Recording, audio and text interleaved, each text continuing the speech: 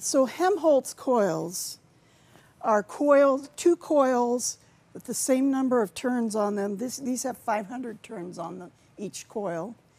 And they're a particular distance apart.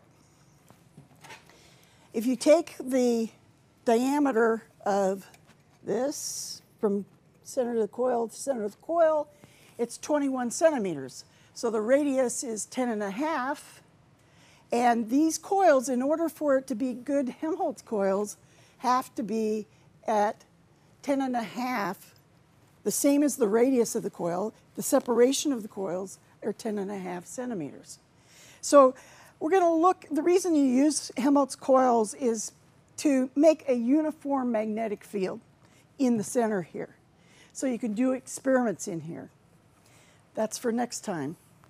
But today we're just going to measure that field all the way along the center axis of this. And what I've got is a smart cart with a wireless magnetic field sensor on it. It's just sitting on it. So it happens to come out to be just the right height so that I'm going down the center of the coil with the track in this position. So I can keep track of my magnetic field with this magnetic field sensor, and I keep track of the position of the cart to know where that magnetic field sensor is. Now, in order to make it be in, zero in the middle here, for zero position, so that my coils are centered around a reference frame of 0 here, I'm going to line up the end of the magnetic field sensor with the center of the coils the best I can, right where the sensor is. Say when. Yeah, that's the best I can do. Okay, it should be 0. So that should be 0. Now, that's the nice thing about it is that in the software, you can tell the software, I don't want it to 0 again, the smart cart to 0 again when you start recording. I haven't started recording yet, but it already knows where we set the 0. So we're going to leave that 0 on, and then I'm just going to roll the cart through and plot the magnetic field versus position.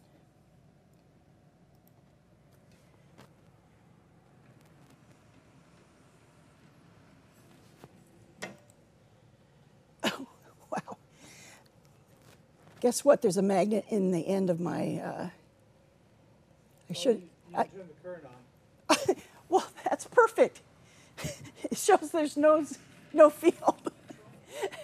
Because I didn't actually put any current through the coils. Thank you. Okay. Did you move your sensor? No, I'm good. You want to start it this time? hit record for me?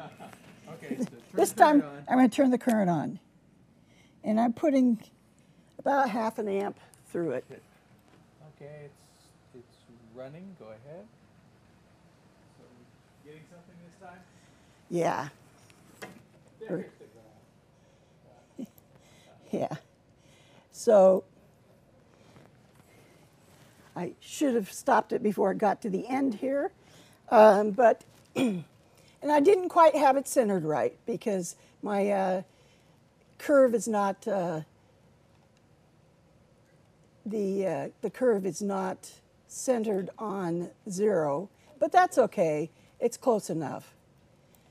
So the coils are actually positioned about here and here, and the addition of the two fields makes it be quite uniform. So as the field drops off from this coil, the other field is increasing from this coil. So the two add up to be just a constant value through the center. So this flat top is where the center area of the coils are. Now, the equation for Helmholtz coils is as a function of the x position through here is given in this complicated equation right here, which I have put into the calculator in Capstone. So I'm going to add that calculation here to this.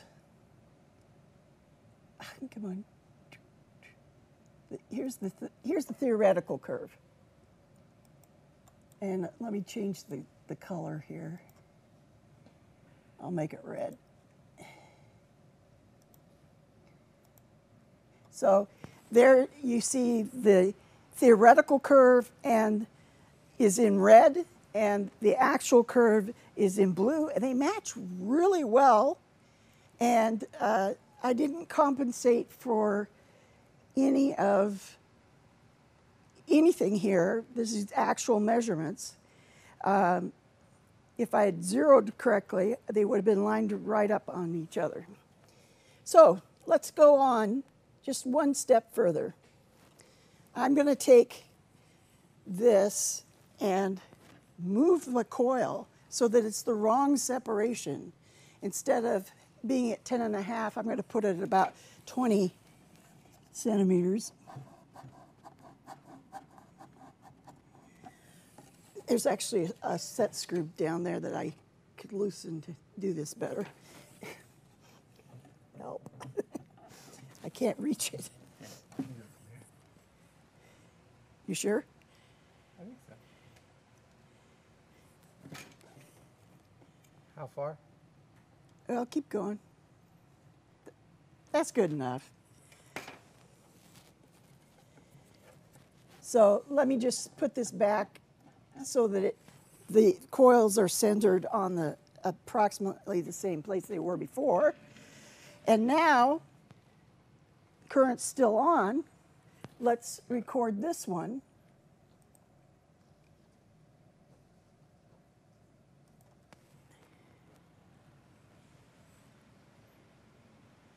So there you see that the coils are too far apart, so that when the magnetic field from this coil is dropping off, the magnetic field from this coil hasn't picked up enough to compensate, so it doesn't fill that in and make it constant in the middle. I also have the formula, which is for any distance that you like to have the coils apart. The distance d is the separation of the coils, and I can add that in here. I think I had it in the calculator for 20 centimeters, but let me see. Yeah, there's the 20 centimeters. We're not quite 20 centimeters apart here. We're only at 16. Let me change the calculation to 16.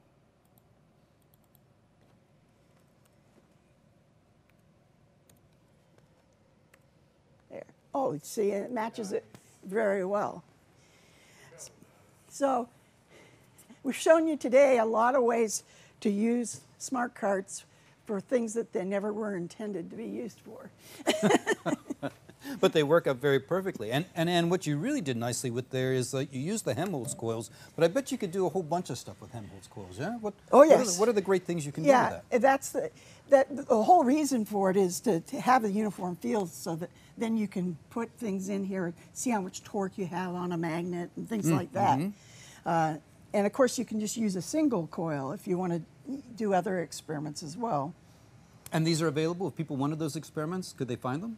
Yeah, they're in our library. In our library, right. Thank you, Ann. So, ladies and gentlemen, Ann Hanks and the Helmholtz Coils, very nicely done.